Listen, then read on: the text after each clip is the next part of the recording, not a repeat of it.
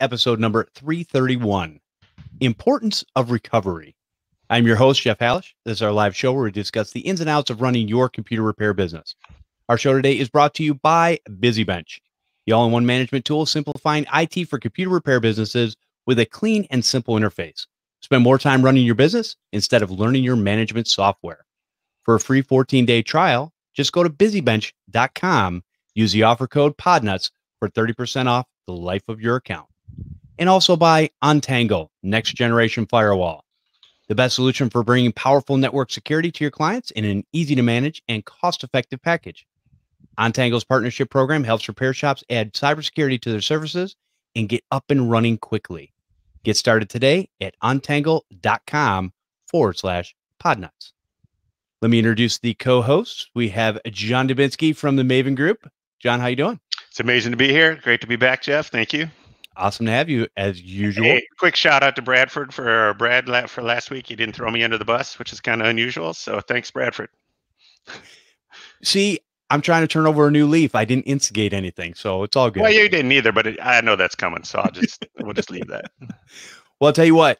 Before we do any of that, why don't we go ahead and start with your plethora of tips and tricks for us? I'm keeping it easy. It's summertime, so really easy. Actually, I have a client where I am troubleshooting some VoIP problems with my preferred vendor, so it's actually pretty awesome. They're heading out there Monday. They're going to put a tap on the network, see what's going on, because I can't seem to dig into. But that thought made me think that perhaps that would be a good tip to bring of the tools I use when I am troubleshooting VoIP. So in the show notes and in the chat are two quick tools. One is called the SIP ALG detector. So SIP ALG is a networking setting that a lot of routers, or specifically, let me back up. In your router, 99.8% of the time, you should probably have SIP ALG disabled, especially if you're using VoIP. But most people don't realize that ALG can also hide in your provider's modem, or in some rare cases, it can actually be in a managed switch as well. So you run this little SIP ALG detector on any workstation or server in your network, it will go out and it will test to see if it finds SIP ALG. And that will give you a heads up if maybe your provider's modem or you forgot to check the box on a switch or a router. The other thing that I used is a web-based tool that goes out and tests your VoIP connectivity. It gives you what's called a MOS score. A MOS score is kind of a rating on how good your network will work with VoIP, and it does a bunch of other things. Shows you some throughput settings and all that, and all of these are 1000% free and easy to use for anybody. Even a level 1 tech could use them, and they produce some stuff that you could actually give back to your clients with a nice little cut and paste into an email or into your ticketing system. So that is in the show notes as well as the chat now, and that is my only tip for today. Very cool. Glad to hear that. And yeah, I think it's something it's a good tip, or you're glad that it's only one? No, I'm glad that it's a good tip, because a lot of people are getting into VoIP nowadays, and there's a lot of things to learn, and there's a lot of extra things on your plate, and you need to know how to troubleshoot some of that stuff and find out what's going on. So, well, the other thing too is if you're dealing with a provider that isn't very helpful on the tech support side, running these tools will allow you to maybe narrow down what the problem is and point the finger where it belongs. Very good. All right, let's talk about, I don't know, a conference that we have coming up. Oh, wait a minute. I probably should give a tip or trick, shouldn't I? I'm getting ahead. I mean, it's in the chat. People are wondering why you haven't already. I'm so excited about the conference. So I'm going to do this a little different. We're going to talk about the conference right now because I'm excited about it, and it's coming up very, very, very quickly. And that is TechCon Unplugged, bringing the IT community together. Join like-minded business owners for a weekend packed with resources to help your IT business thrive. Hear from experts and get one-on-one time with peers facing the same challenges you are. Walk away with concrete action items to take your business to the next level. It's September 20th through the 22nd, 2019. It is a weekend. If you have not gotten your tickets, go over to techconunplugged.com. Get them now. They're going fast. I think right now we have over 71 people that are going to be at this conference. We're big time. So that's awesome. Really glad everybody's getting involved. And I think it's going to be a great time away from your business, a great time to learn, and a great time to shake hands, share stories, and learn from other people's experiences. And not only that, but share your own experiences because everybody has one that's a little bit different, which is kind of cool. And did I say where it is, John? John, where's the conference at? Lovely and beautiful Grand Rapids, Michigan. Better than Florida. You heard it here, folks. Better than Florida. Absolutely. You know what, John, we're already starting to see the fall weather. When I was coming home today, I saw some leaves on the ground and I was like, oh, it's already becoming fall and it's like August. So beautiful Well, you know, weather. it's amazing to think that we're less than 30 days away. And honestly, if we get don't get any rain, I mean, the weather should be absolutely fabulous for that time of year. Absolutely. And you know, the other nice thing though, get your hotel room at the hotel. It's at the Holiday Inn Grand Rapids by the airport. It is $102 a night.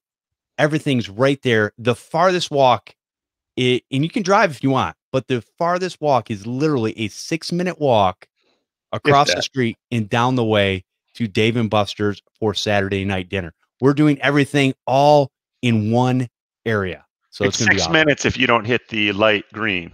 If you There got to you wait go. for the white walk signal, it's 6 minutes. So So, yeah, it should be great. And keep in mind, if you're listening to this on the day we're recording it, you have till the end of the month to get that hotel price. yes, If you that is book in true. September, the price goes up. I don't know what it goes up to. It could go up to $1 more or $100 more. I'm not privy to that, but you got to get it in August to get the Yes. discounted price. Yeah, you can go in there, get a hotel room, buy your ticket, get signed up, treat yourself to something where you can actually learn something in your business and hang out with the crazy people that we are. Well, me mostly. But anyways, let's go back to, since we're done with that, and I was just so excited to get that out there and let people know, man, it is coming up and we have very few shows left because next week is Labor Day weekend.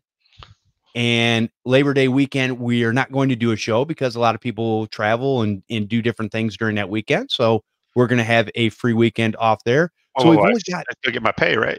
yeah, absolutely. Okay. Because there's only 2 shows before the conference after that. I think it's the 8th and the 15th or something like, or 8th and the 16th, I guess it would be. So anyways, excited about that. But here is my tip. So I had a computer come in and it basically had a borked copy of Windows 8. And I don't think I shared this. I think I shared this with John, but I didn't share this on this show. So I'm sitting here trying to figure out, okay, which version of Windows 8 is it? I don't really want to put Windows 8 back on here. I really need to put Windows 10. So I went in and I did a Windows 10 install. Basically, I downloaded the package from Microsoft, put it on there, let it run, let it do its thing, and it basically activated the computer without even being told, even though it never had Windows 10 on it. But I believe because it had Windows 8 on it, it was already activated, and so it was going to let you do that smooth upgrade. So if you ever run into those issues, my understanding is, and whether you like it or not, whether you think it's right or not, I'm not here to tell you that. But if you have a Windows 7 key, you can basically turn that into a Windows 10 installation. And I think just because Microsoft does not tell you about that doesn't mean that they don't want everybody over on Windows 10, because there's a lot of benefits on their side of supporting that. Plus Windows 7, man, it's gone January 2020, right? Yeah, it's approaching fast. Kind of shocked me too when we did a little trip down to Florida with a couple of the tech brothers, and we were talking about this. So we were talking about all the computers we had to update. So all of us jumped in our RMM and did a little, or I jumped in my RMM and just did a little lookup of all the Windows 7 boxes I have. And okay, so enough said. I'm going to be busy. Isn't it amazing? Snuck up on me. I didn't think I had that many, but I do have quite a few out there. I got to get taken care of. Now, John, for you in your businesses, taking care of a lot of dentists, orthodontists, and stuff like that, obviously you've probably got certain software that is not as compatible or wasn't as compatible with Windows 7. Well, you know, the little secret is, or however it works out, is a lot of the equipment, like maybe the docs using their operatories and all that. The biggest transition is when we did that 32-bit to 64-bit jump. There was a lot of equipment that couldn't make that jump because the manufacturers didn't provide a new firmware. for like intraoral cameras or X-ray sensors or stuff like that. I haven't had a whole lot of trouble jumping from Windows 7 64-bit to Windows 10 64-bit with that same trouble, same kind of trouble. Okay, well, that's So, good. knock on wood, all my migrations so far have been pretty smooth. Oh, all right, John. So let's go into our main topic, and that is you came up with this title, and I'm going to kick it off to you because we talked about importance of recovery and what that has to do with the recovery of, I don't know, digital data. Is this recovery from a late night out, or I want you to kind of explain what your thought process was when you brought this topic to the show. I'm not sure if I brought this topic. Did I bring this topic? Yeah, you asked me about if you wanted to do it a couple weeks ago, but that's when you were down in Florida. I think understand. It was Paco, it wasn't me, but that's okay. Well, I think a lot of techs in our field spend a lot of time focused on the backup and not a lot of time focused on the recovery. So there's a lot that goes into the backup in the solution you choose, and we'll talk a little bit about that. But this show is going to be more about the considerations and what you need to consider when it comes to recovering if there is some sort of disaster or data loss, and not just trying to figure out what you're going to do when that time arrives, when it inevitably does. So the idea is to prepare for that recovery now and take some considerations in mind before it happens. So when we're talking about, obviously everybody is, like you said, it's hot on the stick for backing up their systems, making sure their customers detailed data, whether it be QuickBooks, et cetera, files, artwork, whatever type of business they're doing, making sure all that's backed up. And we've talked about this discussion before of if you recover a file, a singular file, and say, hey, the backup's working. I'm assuming I do that periodically, but I don't search through all the files to see if they're all, if any of them are corrupted or any of them when I only use it once every 16 years and I go to open that file and go, oh, that file no longer works. So how do you protect yourself against that? Because I think we kind of paint this backup as a 100% bulletproof idea that we can get 100% of your recovered software back every time. And I don't think that is quite the case. Well, let's pump the brakes a little bit because what you're talking about is availability, which is extremely important when we're talking about recovery. But let's start way at the beginning. So we have our backup in place, all right? And we're talking about our recovery now. And let's talk about the considerations that we put out there when we first chose our backup solutions. And those are that we want to be able to identify, protect, detect, respond to, and recover from anything that's happening with our clients. And that could be some sort of malware, some sort of ransomware infection. It could be somebody hitting delete. It could be just about anything. So when we do that, we get into the types of media that we're backing up to if we start at the back, because that will have an impact on our recovery solutions. So if you're doing backups to optical, which are pretty rare now, but a lot of times what I'm reading is optical is still used for stuff that need really high or long lengths of retention. Like I'm going to back something up, I'm going to put it in a vault and come back to it 20 years from now or 30 years from now. And that actually is special optical media. So out of my realm, so I'm going to stop talking about it right now. You could be backing up locally to a disk drive, whether that's an SSD, a spinner, or some sort of flash device. You could be still using tape. There are some instances where you still might want to use tape. Obviously, the really popular one now is to shoot that stuff up to the internet, up into the cloud. Or you could be using a combination of both, a hybrid backup, which is what I would suggest. And you might be involving some sort of device, like a network attached storage or NAS device, or using a service like a data box, which incorporates local and online backup as well. So you're taking all those considerations. Well, there's even more. So let's talk about the types of backups you might be running. You could be doing a full backup. You could be doing an incremental backup, or you could be doing a differential backup. So depending on what you're doing, again, you have to keep in mind what you're trying to recover, and don't forget about the length of recovery or the amount of retention that your backup solution has. Does your backup solution have a couple of days where you can get certain files back? Does it have a month? Does it have 6 months? Is it unlimited? And be careful what that term unlimited means. It's kind of like your cell service. Maybe your backup provider says unlimited, but they don't really mean it. And the other consideration is let's say you transition from one server to another. All right, are you still going to pay for the storage of all those old backups that were done? Is there a way in your backup software to move those, your online provider, can you move those under a different endpoint so you still have all that backup history? Or what are you going to do there? So with all of that in mind, now we can talk about considerations for backup recovery. Is there anything I missed there, Jeff, that you think?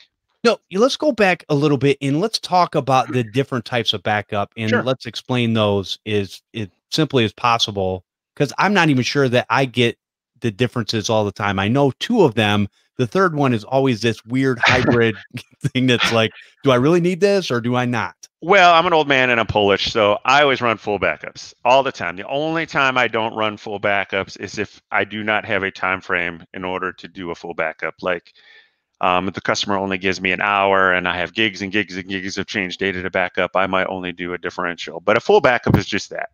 A full backup is one of the most basic backup types. And as the name says, you're just backing up every time you back up. You're backing up everything. And usually when you do a full backup, most backup software now isn't grabbing everything. It's only grabbing what's really changed behind the scenes. And if you have a really smart backup, it's only grabbing the blocks of data that have changed. So that makes it really quick. So I use Magnusbox as a backup platform in a lot of locations, and it's doing a full backup every time. That's the way I have it set up. But it's only really grabbing what's changed, which makes this whole thing a little bit more confusing, because then we get into what's called an incremental backup, which is just that. It only backs up things that have changed since the last full backup. But then you get into differential, which makes it a little more confusing. It's very similar to incremental, but a differential backup copies all data changed since the last full backup every time it is run. All right, so incremental changes since the last backup. Differential, all changes since the last full backup. Is that clear? I mean, it's still kind of confusing. But your incremental only backs up the changes every time. The way the differential is, if you run a differential, it will go back to the last full backup and still back up everything that's changed. And I'll tell everybody out there the best way to figure this stuff out, because it's still to put it into words is somewhat confusing. What I would encourage you to do is probably on your own systems, actually try all three and you'll see exactly what it's doing. Because I've done that on my NAS box, not knowing what the differences were, trying different things to save space. And what I ended up doing was I learned basically what all three will do. I knew what a full backup was. That's, like John said, that's probably the most basic.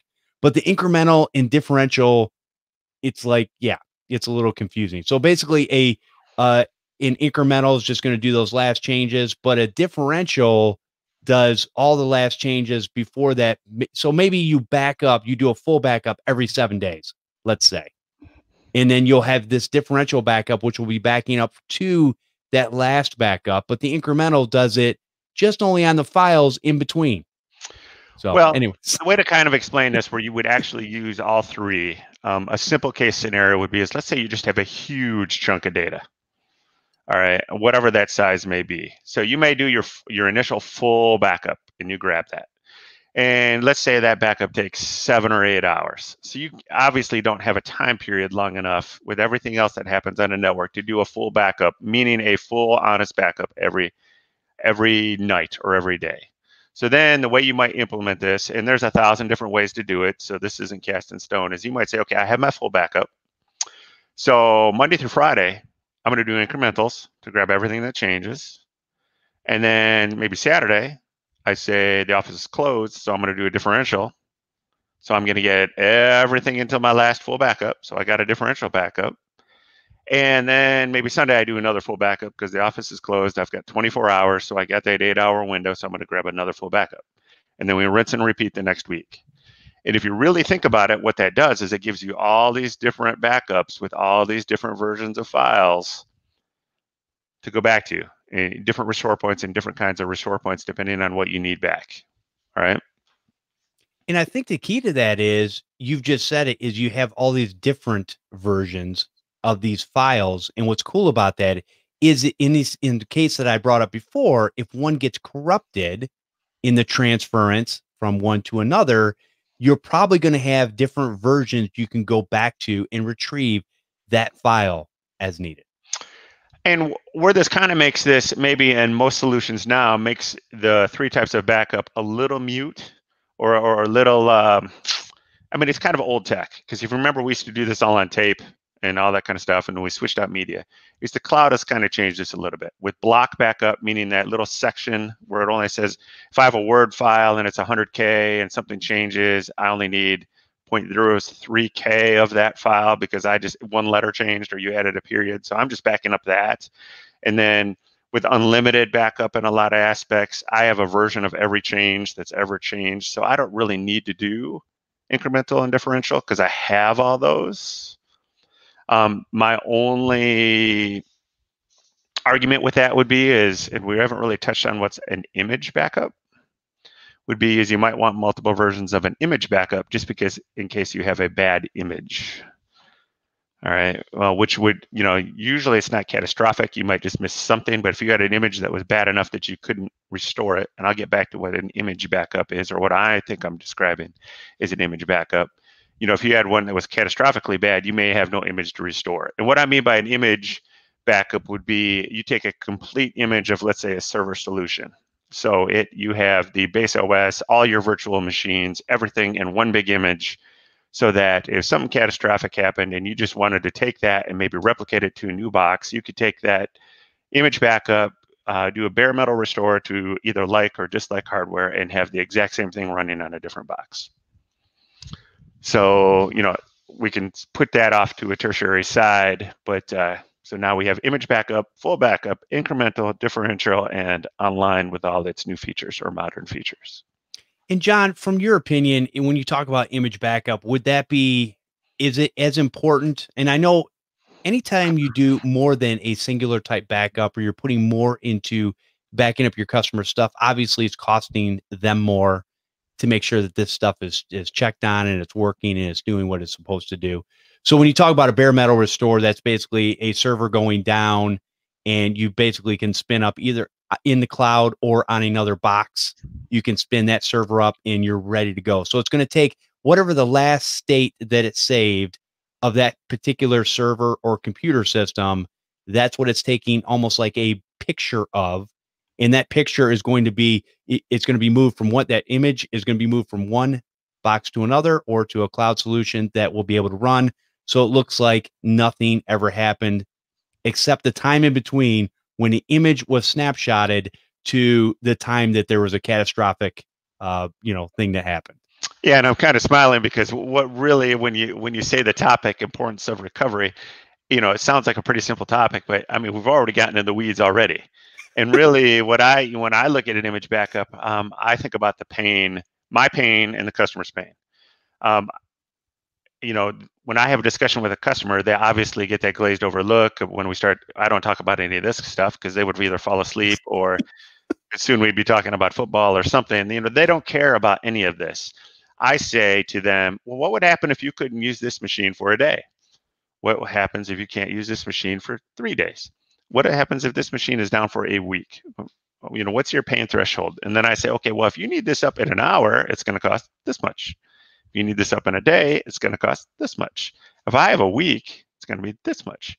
So, and then any solution I put in anywhere does it make my job easier? Because the math always equal my job easier equals customer better, more satisfaction. My job's easier, customer's more satisfied. Because then I can spend my time on project work, I can spend my time on improvements, and I'm not worried about any of this because it just works. So again, that's going to come under one of our considerations is restoration. But you started. Is there anything else we want to add to this before we get into this? I'll tell you what. Let's go ahead and take a quick break, and then we'll go back into. We can gather some thoughts, and you can drink your tea or whatever you're drinking, and we'll go back into this topic. It is a fascinating topic. So I'm very interested to see the thought process of yourself and the different people out there. So Our show today is brought to you by BusyBench. Remember when running your business was simple? BusyBench sure does. Wouldn't it be nice to quickly create a repair ticket, generate an invoice with a single click and manage thousands of customers completely free of charge? BusyBench thinks you will enjoy adding an unlimited number of customers, invoices, estimates, and inventory items so much you might forget we have paid features too. But don't worry, when your business grows and you need things like SLA alerts, payment processing, and recurring subscriptions, BusyBench will be with you every step of the way. Turn a ticket into an invoice with a single click. If you added inventory items to a ticket, they will be added to the invoice as well. Makes life easy peasy. The new invoicing module allows you to track when a customer opens an invoice and determines when it was viewed. No more of that. Did you get my invoice? What invoice? The one that you opened 3 times. Yeah, that invoice. Yeah, go ahead and pay that, would you? Additionally, customers can pay that same invoice online. How awesome is that? Manage your assets with predefined metrics and customization options. Easily track everything from customer serial numbers to logon passwords and device details from a single location. Receive daily digests recapping all your activities, such as tickets created, invoices generated, and payments received. Go to busybench.com and start your free account today. When you decide to upgrade, use the offer code Podnutz for 30% off the life of your account. All right, John. So we have talked about the different ways that you can obviously back up your system. And I assume that now we're going to kind of rotate that into why is it important to figure out what's recoverable, how to recover, and everything in between? Well, and Rick Tech brought up a good point. There's always paranoia. Like he says, he's got 2 backups on 2 media stored in 2 locations, blah, blah, blah, blah. And absolutely. If I can convince the customer to do more backups, it allows me to sleep better at night and perhaps I'll start growing hair again. It would be great. But, and I'm even to the point where maybe if you have a user that uses QuickBooks, maybe train them to do a local backup even to their documents directory of the QuickBooks data, depending on what's happening there. Even though you're doing a backup of this data that's on the server and all that, it's never bad to have them have a local backup. It's easy to shoot from the QuickBooks software. Why not have one more copy somewhere that you could go back to just in case bad things happen? John, here's a funny thing, and this is a side story with that, where I had a particular customer that had QuickBooks, and we're trying to figure out, okay, we need to back this up. And all of a sudden I was looking at the files and I was like, wait a minute, why is there no backups here? What's going on? We were doing a local backup when Carbonite actually used to do a local image backup. So that was good. And we did the cloud backup. So everything was being backed up in 2 different places.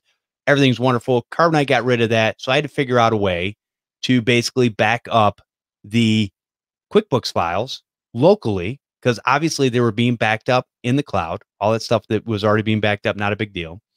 And I had to basically set it up. Now, here's the thing. If you don't close QuickBooks, which I can't believe there are so many people who don't, they leave it open on their system 24/7, never shutting it down, it will not back up. You have to close it in order to get that backed up. So that comes down to training the end user on what to do, because they're kind of getting in their own way of backing up their stuff. Well, I don't want to go too far into the backup weeds because this might be another good show to talk about. But it's not auto magic.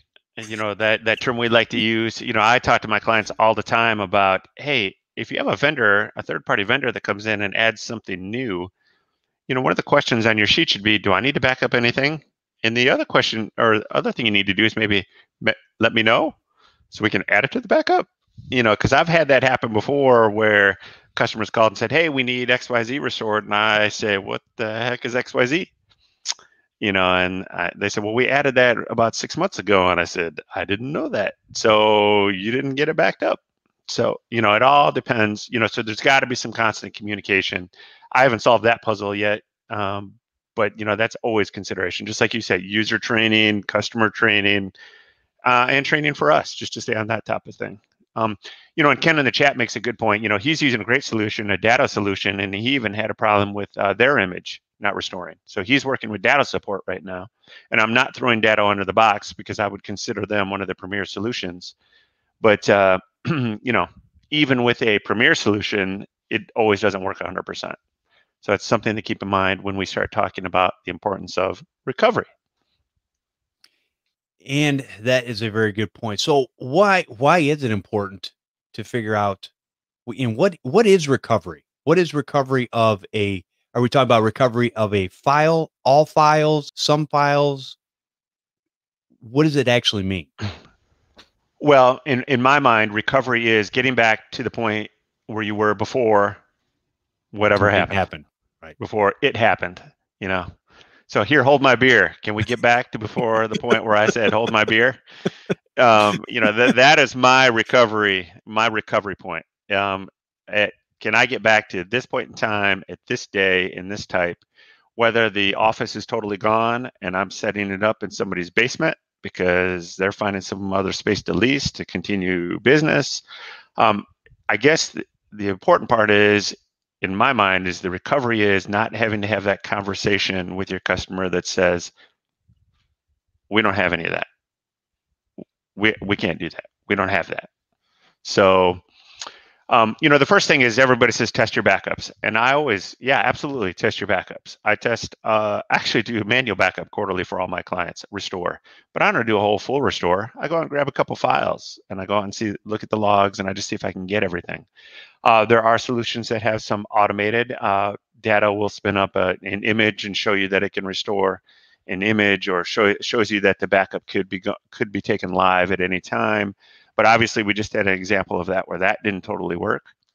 I guess, in my opinion, is you just have to do some due diligence just so you don't get caught with your pants totally down.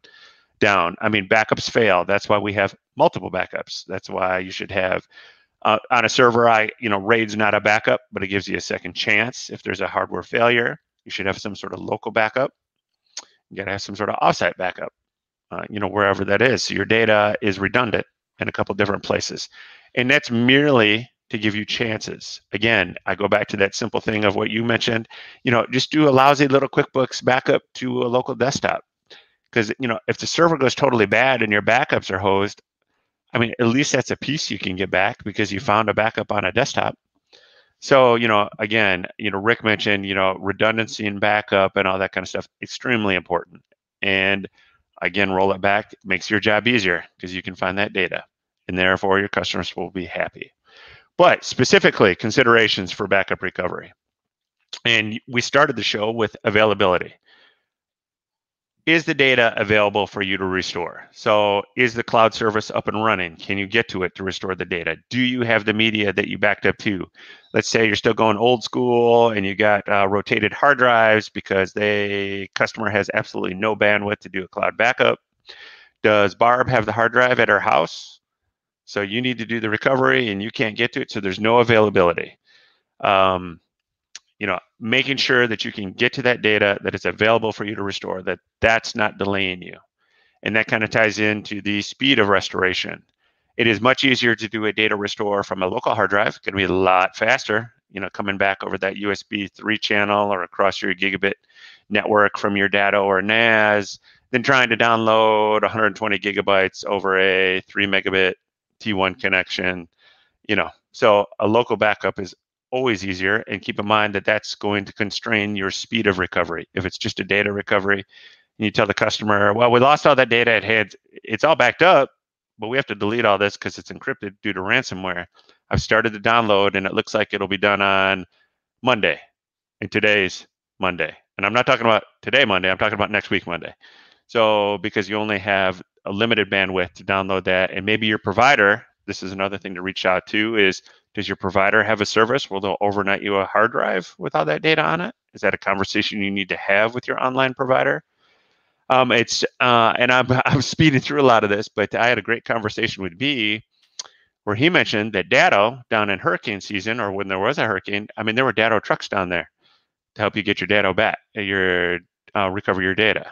So in partnership, if you're a Datto partner, they'll actually spin up a vehicle to come down there and help you get your data back. So that is pretty amazing as well. Now you pay for that. Maybe your customer's not willing to pay for that, but that is a good consideration, availability and that speed of restoration.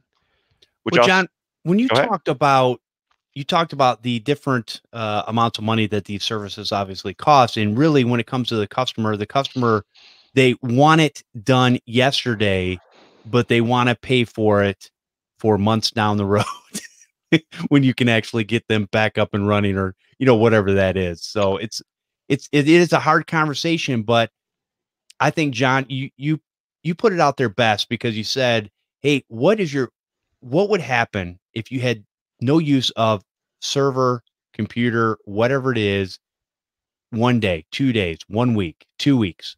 What's that going to look like for you and your business? And then the customer can kind of answer that question and figure out, okay, here's what I want. Okay, here's what it's going to cost. Well, maybe I can do without that, and I can wait a few days. Worst case scenario. Okay, well, here's what that's going to cost. Well, a week would probably be fine. So what do you find? Well, let's walk through that example. Here's a great example. So you go to your dentist, and you're sitting in the dentist chair, and your hygienist sticks something in your mouth, and they take an X-ray.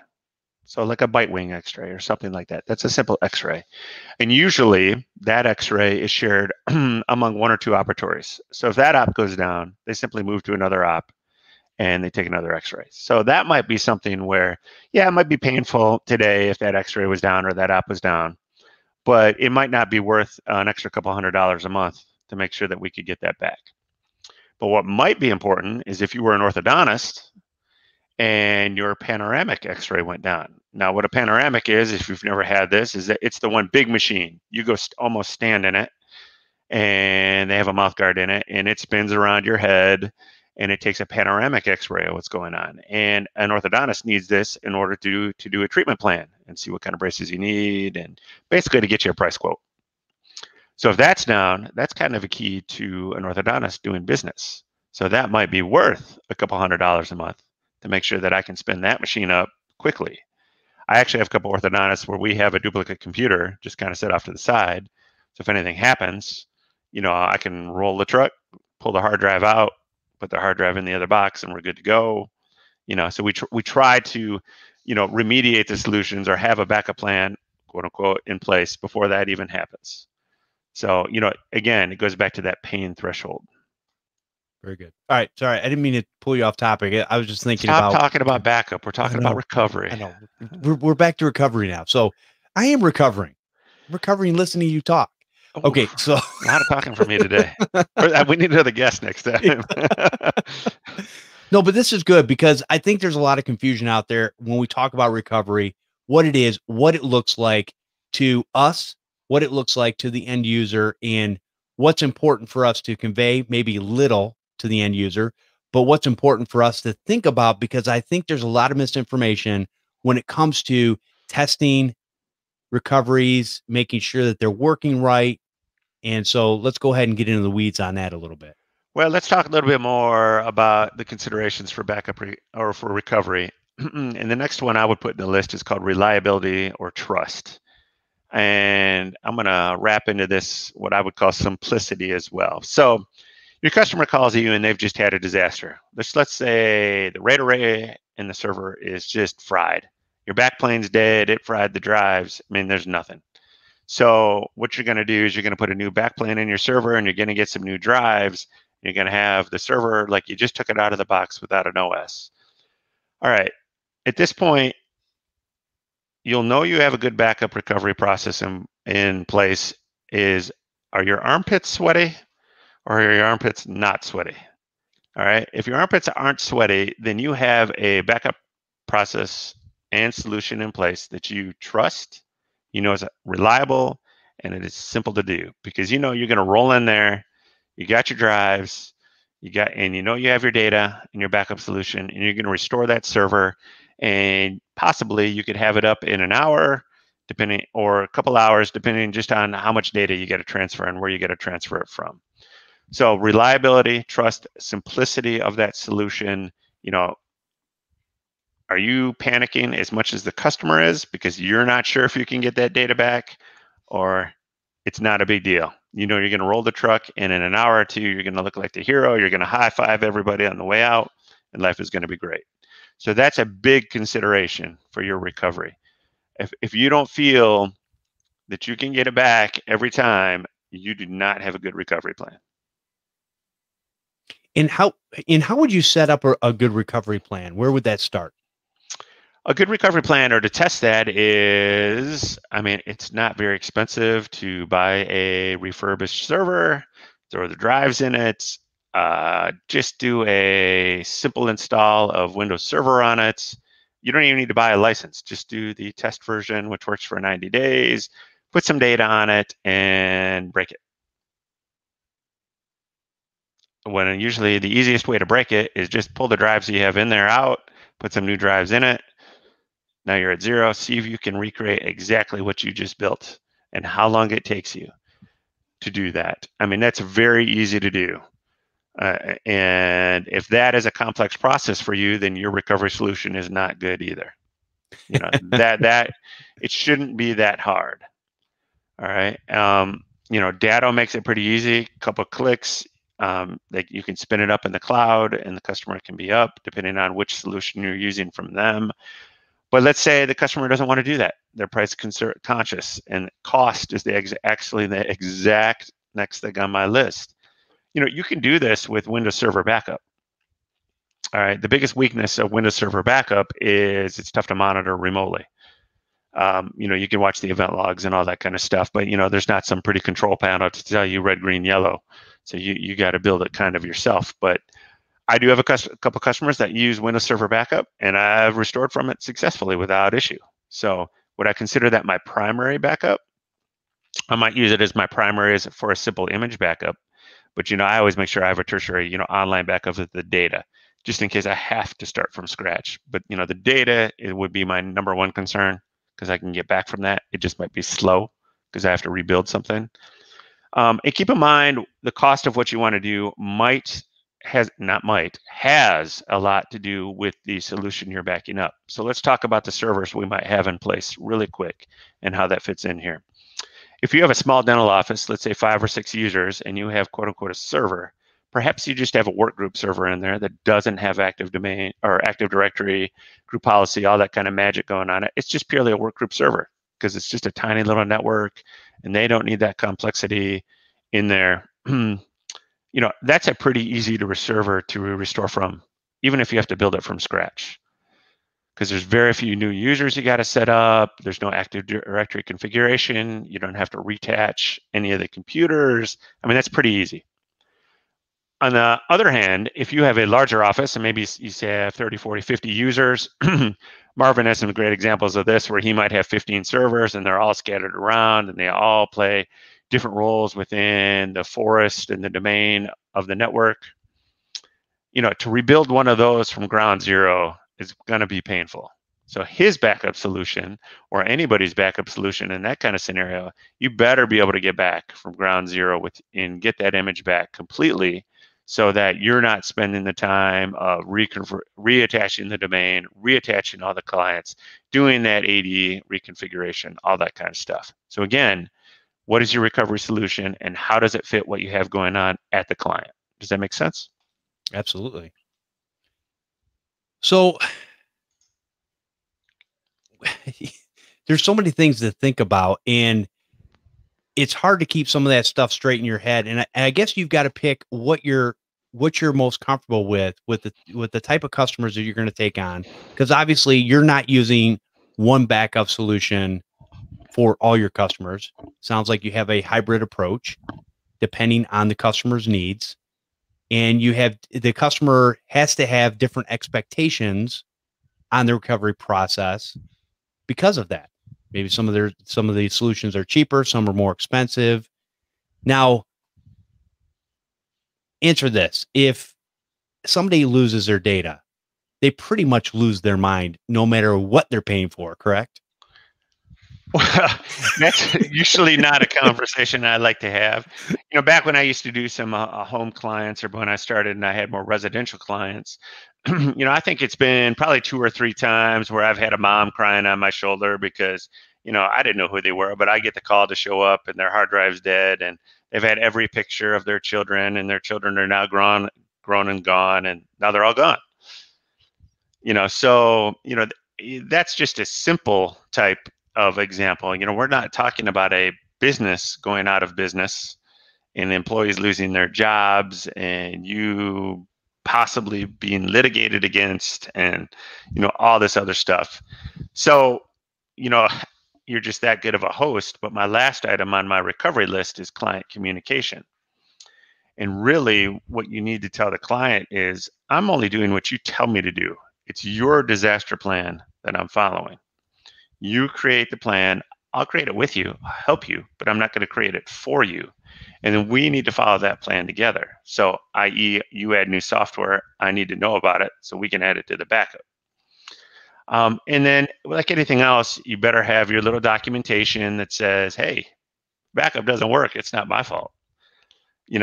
Although you better be doing your due diligence and checking those backups and verifying those backups. And, obviously we're good people, so we want our customers to succeed. We don't want to lose a customer due to data loss. That would be horrible. And I think we've all been in the place where we've gotten the call because the old guy couldn't get the data back, or our backups haven't been running for years and we can't get a hold of the other guy, or all those excuses. Let's not be that guy. Let's not be the trunk slammer, like Paco said in his last show. Yeah.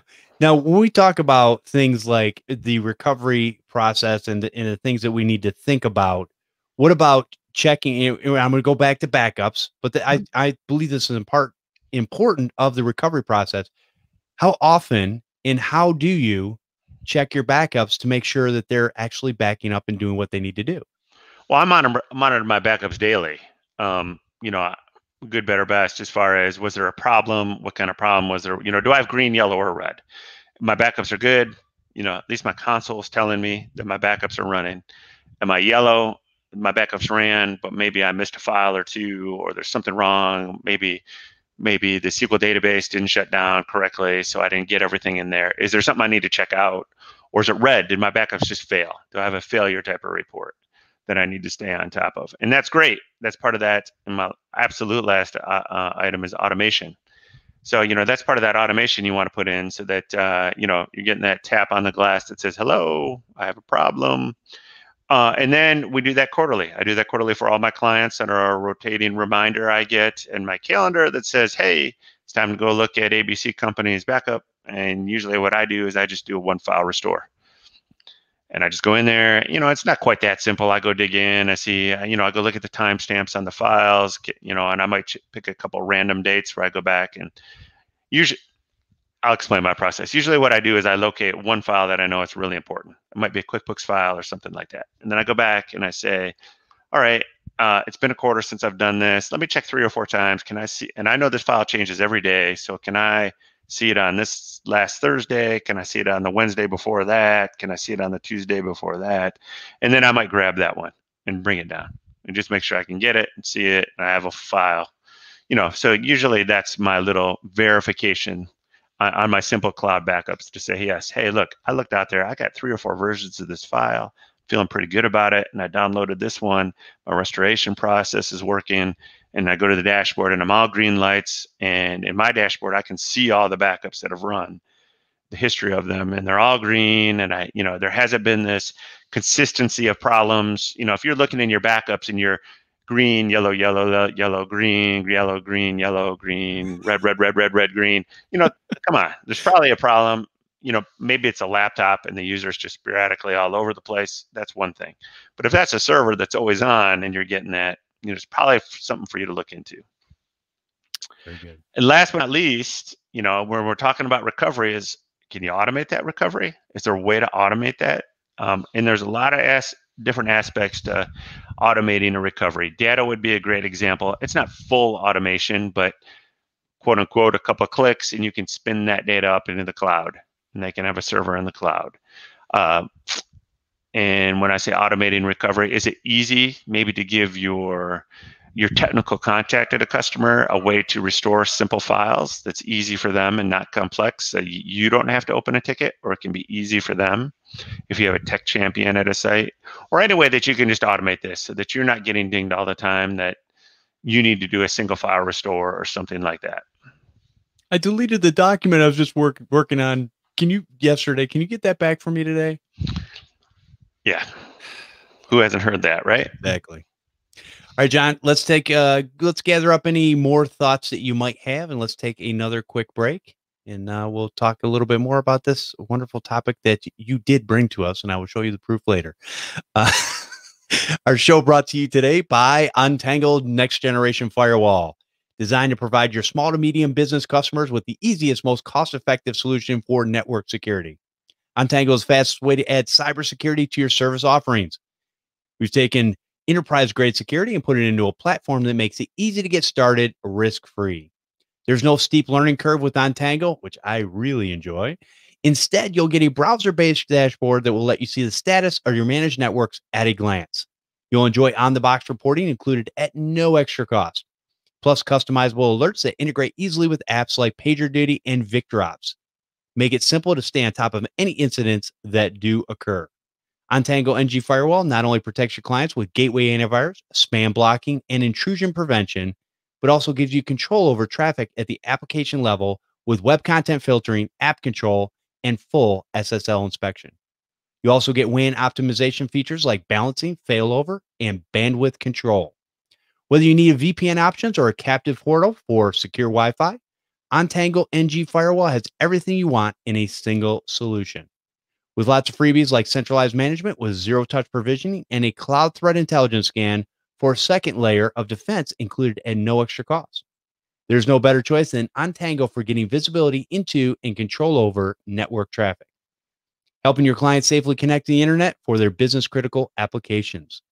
Visit untangle.com/podnutz to get a free, no-obligation trial of NG Firewall and save 15% on any purchase with promo code PODNUTZ. All right. John, is there anything else on that wonderful list that we've not talked about when it comes to recovery? Well, there's a lot of caveats, and there's a lot of it depends answers that go on with backup and recovery, because your solution is going to vary depending on what you're backing up and how important it is to get it back. Whether it's you're a residential tech and you're backing up mom's pictures or dad's music and movie collection, which sometimes can be trickier than backing up business data just to the sheer volume that you need to shoot up somewhere or try to back up for somebody. Or, if it's a complex business environment, you've got multiple servers at multiple locations running possibly different OSs and have different imaging or image software and virtual machines on them. So, there's a lot of intricacies on backing up. But what we talked about today is definitely the base of any solution when it comes to recovery. The availability, speed of restoration, your recovery time, reliability and trust, the simplicity of the solution, the cost of that solution, and communicating with your client. I like it. And John, is there anywhere that people could, in a safe environment, maybe ask a question and get an answer to something like, hey, would this be a good solution for my client as far as backing up and recovering? Jeff, there just happens to be a place. And if you make that $1 a month contribution to the CRP group over on Patreon, Jeff will let you into the CRP group where you can ask all sorts of dumb questions that I've asked before and gotten very good answers to. We all have questions that need to be answered, and everybody is at a different point. And not only that, even those of us that have been around for a long time, sometimes we forget and got to go back and answer, ask the simple questions to go, how did I do that like 10 years ago? So yeah, if you want to support this show, you can go to patreon.com/computer repair podcast. And I want to thank our newest Patreon supporter, and that is Martin Grevel Giddings. And I want to thank all of our Patreon supporters for your continued support. It's a little more than $1 a month, just so you know. We usually do between 2 and 4 to maybe even 5 episodes in a month's time, but it's $1 a show. $1 a show is what I meant. Yeah. I digress. And that'll get you in the super secret Facebook group where you can ask those questions in a nice environment. And John and I were just talking about this before the show started about a thread, and we won't mention where it was at, on another, I don't know, it was a forum or something like that, where there was 6 pages of answers that had nothing to do with the question that the person was asking. And we definitely frown upon that in our group. So anyways, good place, good safe place to ask those questions. John, we got anything else for this week? No, I think that's pretty good, pretty clear, pretty concise. I don't think I have anything else to add that wouldn't just be gibberish. All right. Sounds good. And why don't you tell people where they can find you at if they wanted to talk with you or, chat about recovery? Well, it seems like I get into the CRP group every day, so I'd love to see everybody there. That's a great place to do it. Or just ask me in person when you come to TechCon. There you go. I like both those answers. All right. Come join us live for the Computer Repair Podcast every Sunday at 4 p.m. Eastern over at podnuts.com/CRP Live. Join in on the conversation by hanging out in the chat room. You can send an email to podnuts@podnuts.com. And guess what? We'll read that on the air. I want to thank everyone for listening and subscribing to the show. We'll see you next time on the Computer Repair Podcast.